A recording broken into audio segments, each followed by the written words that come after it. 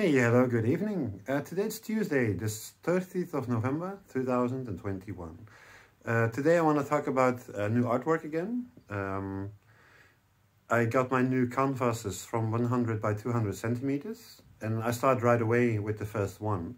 It isn't finished yet, but I am already busy for 3 days in a row, the entire evening and even in the middle of the night, you know. So it was really fun to do. So let's have a look. Here we go. This is the bottom. You see the Earth with all its spheres. Someone traveling to the afterlife. They are attached with a cord to their body, and that they can return back to Earth again. Over here you see some people passing over. And then the afterlife, like a river of the materialistic world, with flowers, temples, 2 trees, and twin souls going higher, past the pyramids of Egypt. They really have a beautiful meaning, but we don't know that yet because that has still to be discovered. And then on top, 6 new cosmic degrees. But like I said, I haven't finished it yet.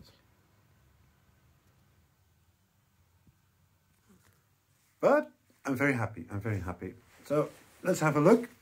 Today, I want to talk about some of my books I wrote. So I took some excerpts and I want to talk about that in a bit. As in last time, I showed you guys that I have 4 of them. And I'm very happy with ordering them. To read them in a book is totally different than to read from your laptop in a way. So I'm very happy. This is the first one, and it's called Milestones. And that's my story about my first hospitalization and the first steps into the afterlife through reincarnation. So I just start. Let's see. After several days, my parents brought me to a conversation with a doctor. I think it was a psychiatrist, but I'm not sure. After that, I was brought to a hospital close by in Purmerend. When I got in my room, I got medication and I fell asleep immediately. Days passed by and I can't recall much of that time. I was in the closed section, like I woke up 2 weeks later. Every time I closed my eyes, I saw images, people, voices, fantasy. I lost it and couldn't think straight anymore. The medicines were really heavy. I had to take multiple medicines and because of that, I was tired all the time. Like I had to learn everything all over again. My parents visited me every day. Thought that wasn't necessary, but years later, I thought it was a good thing they did for me. Was grateful. In my point of view, I didn't do anything wrong. I thought.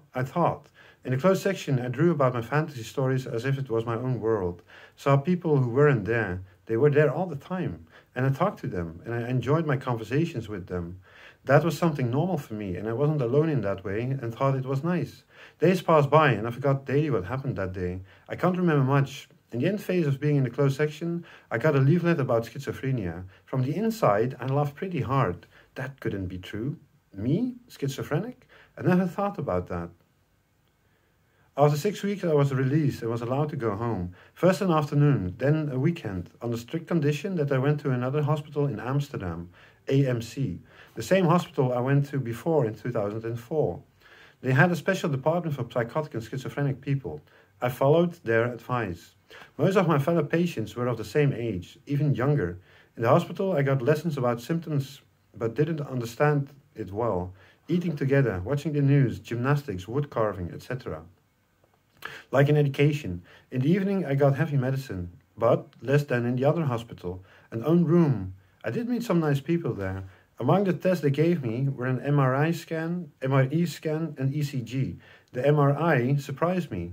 Turned out that my brain shrunk big time while my mind went like a madman for 24/7 on end. They showed me the red areas of the mind and on the screen of the computer. I think it shrunk like 40%. Some other tests as well. All right, that was the first book, a small piece. For me, I'm glad that I wrote this piece because back then I was reliving it daily. Every time the same things occurred in my mind. And I really lost it, you know. I have to think about it, how I was back then, you know, drifting from in Amsterdam, from bench to bench, afraid of people, scared all the time, afraid of everyone, you know, losing my own sanity in a way. Like you have your own thoughts, but then it's like that you don't recognize your own thoughts, and in the feelings of universal love in a way, you know, that you lost it. That's not good.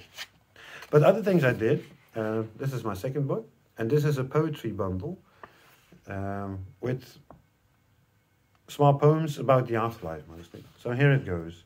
Shaking hands with future lives. Sometimes you have deep thoughts about things. Who are you? Where do we come from? And where are we going to when passing over? Some are afraid of dying or are heavily in tears when someone passes over. It's not the end, just a small step. Before learning about the new maps we all will get. Some individual, some collective. We all have to make good for past lives. It's not only making good, of course. Our souls will travel higher in the spheres of light and will project that inner love on earth. So eventually it will become heaven on earth. The darkest spheres will be closed then, and people who live there can't reincarnate to earth again. No more wars and other bad things will ever come to earth again. Family, friends, will all meet again in the afterlife and future reincarnations, on earth and beyond, growing higher in the new knowledge of spirituality, new maps and roads for everyone, letting go of time in the labyrinths. Universal love is the highest love there is. All other things are personal or collective feelings, from events from past lives. New stories about these past lives will pop up eventually, though are true, which you will understand yourself better. Then letting go of these things within the love of God Almighty. You're moving in between lives, growing higher in universal love. The ocean of love is everywhere. We breathe it, we swim in it, we walk on it, we think and feel it. Just a small piece of the beautiful things we'll encounter in the future. It's not just one life you have. You had many lives and you will get many lives on earth and the afterlife and on new planets eventually. Letting go of past lives, shaking hands with future lives, new visions from the places we'll visit in between. The love from your inner core will mirror itself with the highest spheres on earth, and the other way around. When bad things happen in life, you can look at it and let go. Mostly from a darker past life, you have a choice to change and do other things instead. Don't do bad things, which can appear in society. It is temporarily. The love of God is the biggest there is. Even if society approves of it, it isn't always the right choice. Reason and maturity, evolving in spirituality, letting go of zeitgeist. Your life flows by with all the things you did in your life. Are you satisfied? That's one of the many poems I put in this book. More than 10, maybe even more than 15. So I'm very happy with the poetry. And also, back then, when I published it, I saw a documentary from Jim Morrison, from The Doors.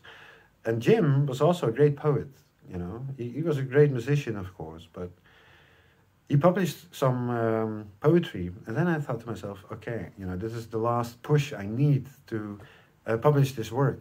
So that's what I did. The third one, A Pharaoh's Guiding, Psychosis and Reincarnation.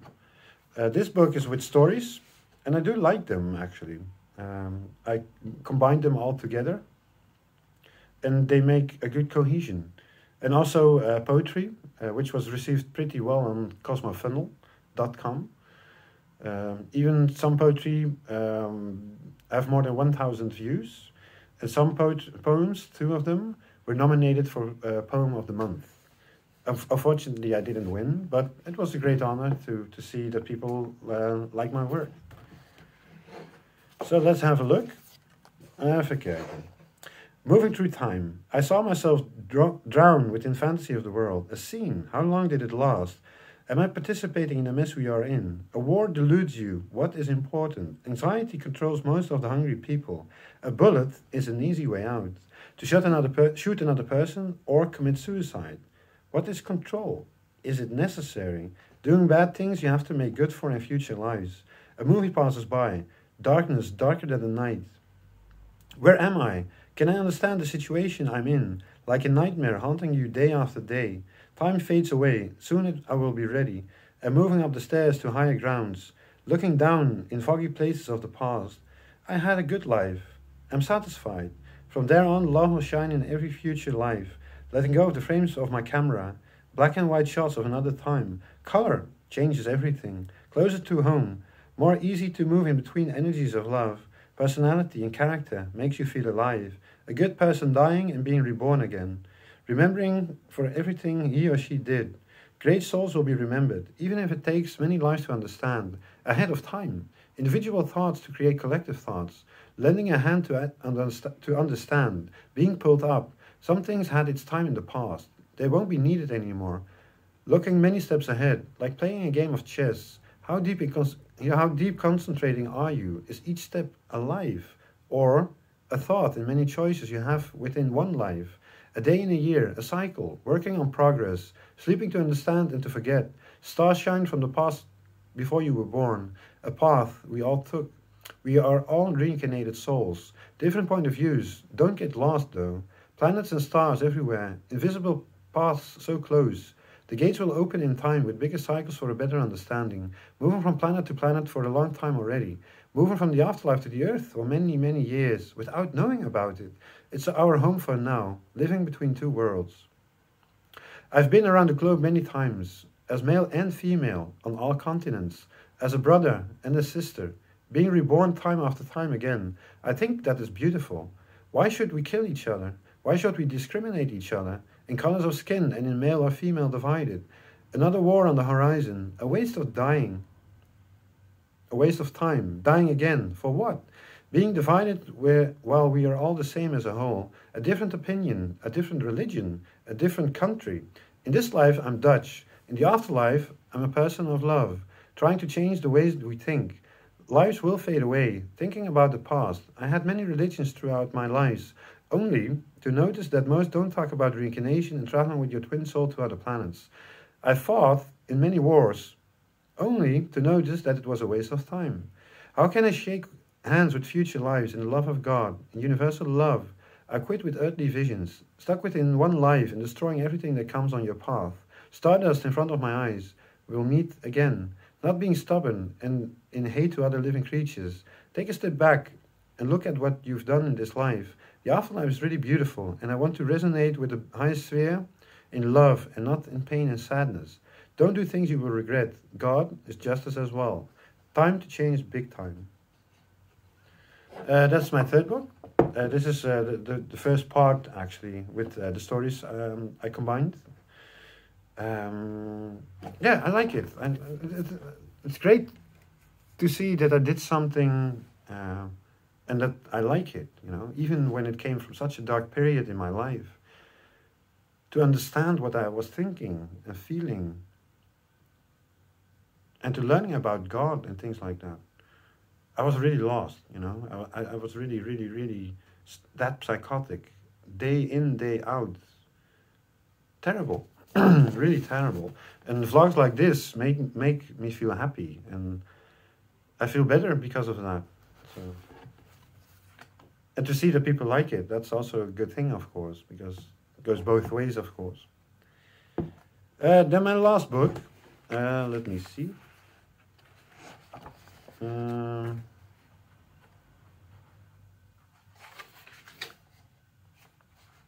doesn't really matter.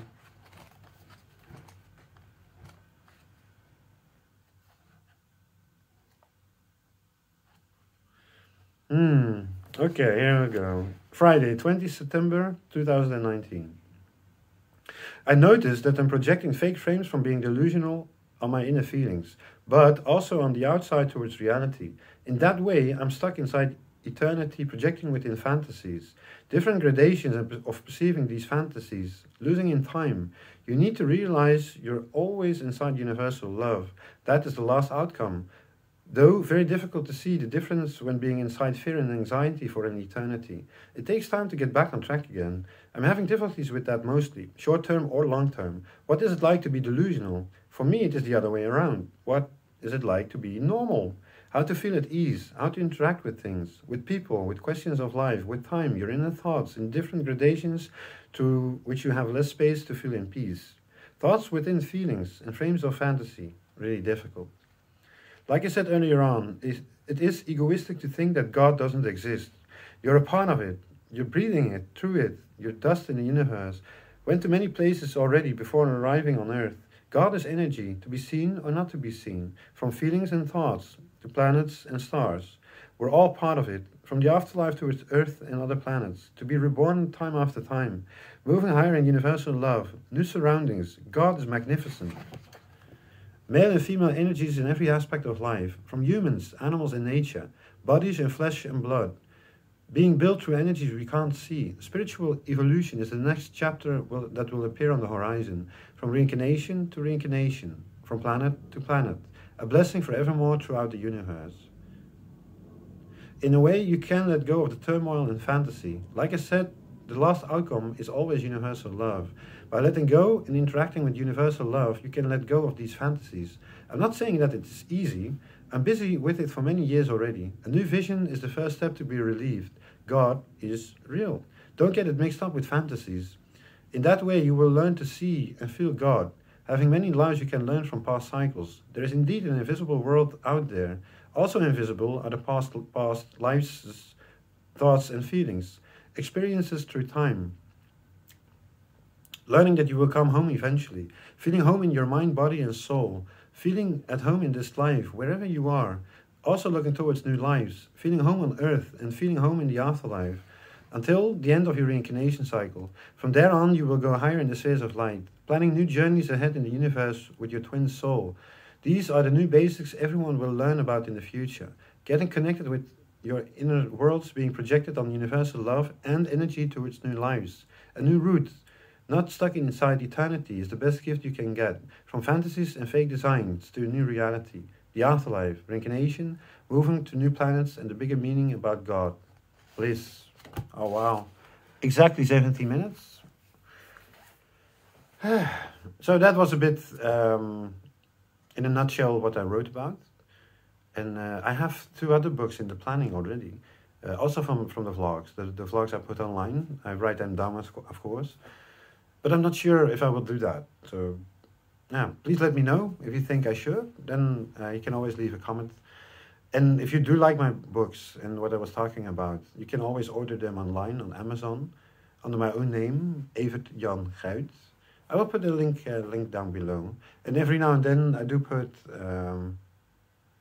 small promotions online. But you only have 5 promotional days within 3 months. So that will appear every now and then.